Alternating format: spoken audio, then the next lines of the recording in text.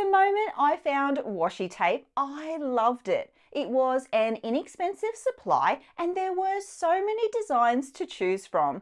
They were all very collectible. The problem with me and collectible supplies is that I tend to collect more than I use.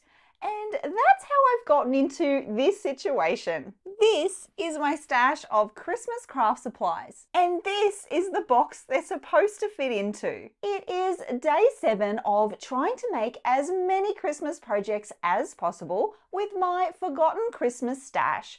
And today's focus is on washi tape. If you're new to this series, here are the rules. Rule number 1, each project needs to include at least one ugly Christmas pattern paper. Rule number 2, no new items allowed. I'm only to use what's in my stash. Rule number 3, projects need to be created in an hour or less. They need to be fun and easy to make so that you can make them too. Let's see just how much washi tape I can use as I make this layered scrapbook page. I'll be creating with mittens and mistletoe for this project, and here's a look at the photo I'm documenting. Of course, I have a plan for the washi tape. I'm going to be working with these two here, and I'm going to start by running a strip along the edge of a scrap piece of cardstock. I'm going to be working with an unusual punch today.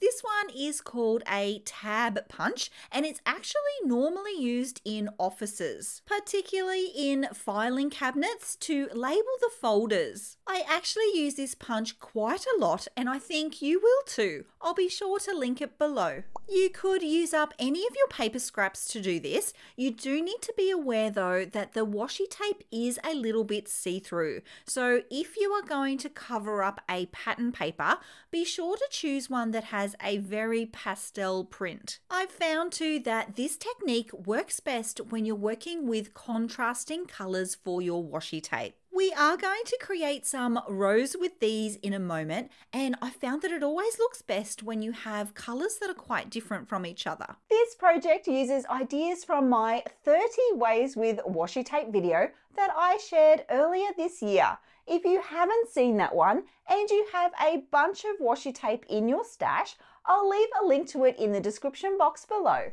Here's a look at all of my punched out pieces. The other thing I did want to mention here was that this technique works best with the wider washi tape. Ideally, you'll want a washi tape that is wide enough to cover the full width of your punched pieces. I am going to create a couple of rows of tabs along the bottom edge here of the layout. I've used my T-square ruler and a pencil to mark a line so that I can check that everything is nice and straight. I am gluing them down with a liquid adhesive, but I'm not applying very much glue because I am going to add some stitching here in a moment. And yes, I am being quite pedantic about everything being nice and straight. It's super important. I've added my stitching to this first row off camera, and it's now time to go in with the second row. Here's where the contrasting colors come into play. So this second row is going to be green, and you also might notice that I'm placing them staggered compared to the first row. You almost want to lay them like bricks. The other thing I probably should have mentioned a little earlier is that first row is centered. I actually marked the 6-inch mark, the center of the paper, and worked from the center outwards. With the second row in place, I can then run it through my sewing machine. Speaking of sewing machines, yes, I have been working on my sewing with paper video. I'm sorry it has been a little bit delayed. Just be sure to subscribe to make sure that you get a notification when it is ready. The third row is now in place, and I do lift up the tabs a little just to create some texture. I am going to sneak in a little extra washi here on my photo mat. I'm going to run strips of washi in the same direction as the stripes on my pattern paper. Once I place the photo on top, this detail will be quite subtle, so you will want to choose a washi tape that has a bit of shine or a special detail on it to help it stand out. You can just do one corner. I'm going to do two corners in this case, the top left and the bottom right, and that is purely decided by the direction of the stripes. I can now start to build out the design for the page. I am going to use the washi tape as an anchoring point. I do know that I want to have some kind of cluster in my photo at the bottom of the page here. I'm just not quite sure what that's going to look like. It's funny, normally I do go in with a pretty clear plan of the design and the flow for the page, but for this one, I think I was so focused on the washi tape that I kind of forgot that I also have to design the layout. I'm such a professional scrapbooker, oh dear. I don't make you watch my struggle street. I eventually decided that I would not think about that anymore and I would create a row of tabs at the top. And here you can see I do toy with the idea of actually positioning the photo on that top banner. I was thinking maybe if I had the photo at the top, I could balance that out with an embellishment cluster here at the bottom. And even watching this back now, I feel like something like that could work, just not for this layout. So here's what I settle on. I want to create a base for my photo. I don't want to put pattern paper there because that's going to look too blocky, but I did have a bunch of chipboard frames from this collection. So I'm going to cluster the frames around the edge of my photo. The other thing that becomes quite clear at this point is that I will need to add an extra row to the tabs at the top. You'll see there too that I finally nut out the flow. I'm going to keep all of my elements slightly to the right. I could have gone with a much more centered design, but I actually struggle with those. So because we're on this time frame, we're doing 12 days of Christmas together.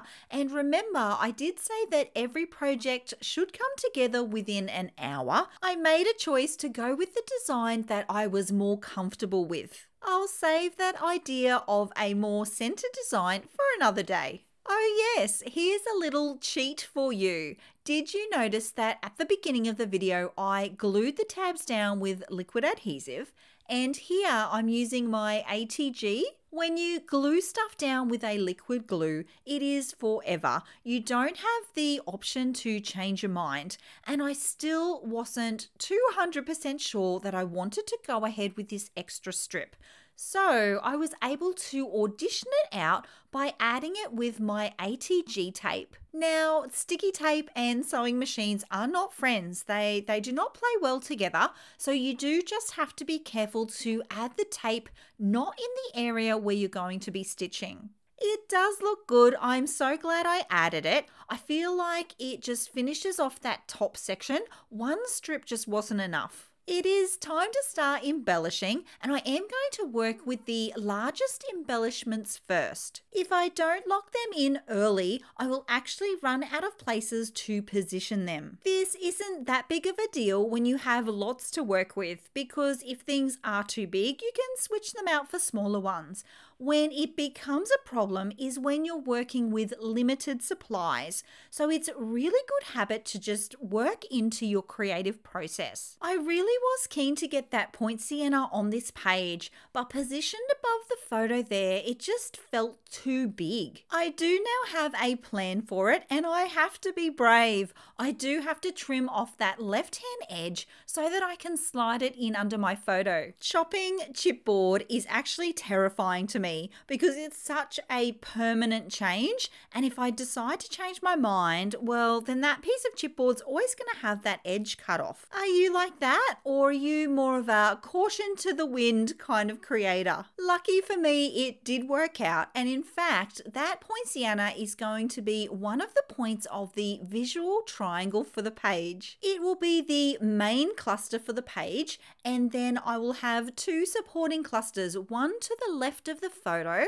and one above the photo. At this point, the elements at the top of the page and the pieces at the bottom of the page were still feeling quite separate from each other. They could have stayed that way, but I am really about flowing embellishments.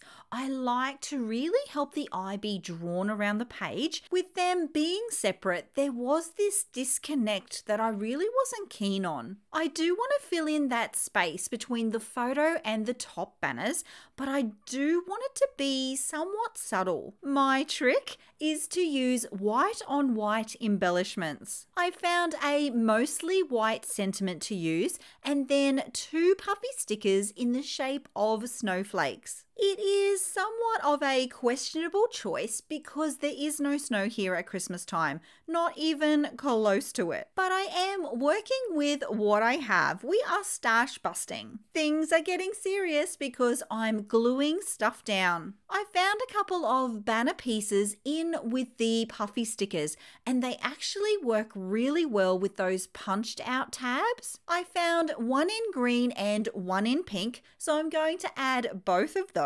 And we all know that 3 is a fabulous number for a scrapbook layout, so I did find an extra banner in the chipboard pieces. And that's the layout done. Of course, I'll leave you here with some close-up images. I want you to be able to see all of those lovely details. Tomorrow I'm using a collection I have never used before. It's been in my stash for over a year now and remains untouched. Not because it's ugly, but because I've been saving it for something special. I'm super excited about tomorrow's project and I know you're going to love it too. To find out what it is, watch this video next. I'll see you all again very soon. Until then, bye!